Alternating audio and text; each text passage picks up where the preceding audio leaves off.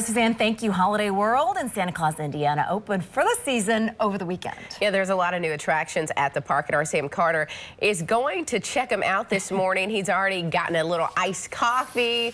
What you got now, Sam?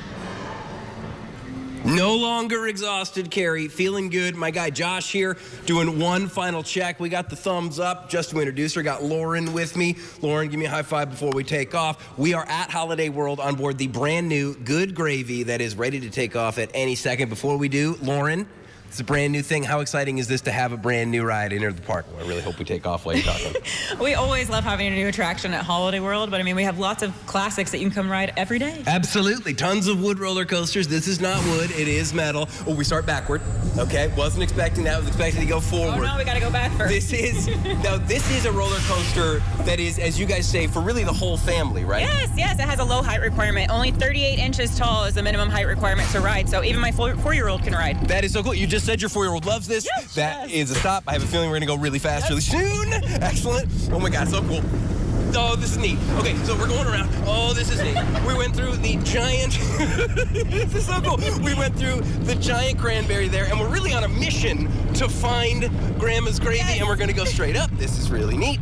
And then we go backwards, stomach dropped out. That is really cool. I'm really happy I didn't have breakfast today because we'd be giving people the show. And we really get a cool tour of the park while we're doing it. This is really cool. This is not a kiddie ride. Wow, feels like you're gonna do that. That's really cool.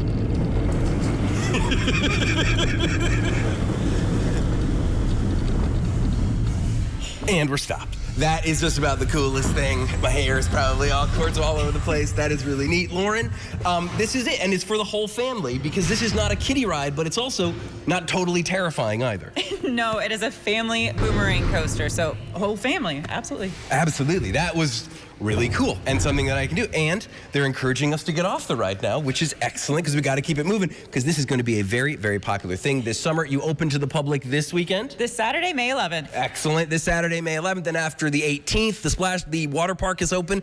And then, guys, they're open all week until August. Let's go back to you guys in the studio. That was very scary and very fun. The going backwards at first is weird. He talked through the entire thing. That's impressive, Sam. That we are amazed at you right now. Guy. That was an impressive guy, Erica. Raw talent.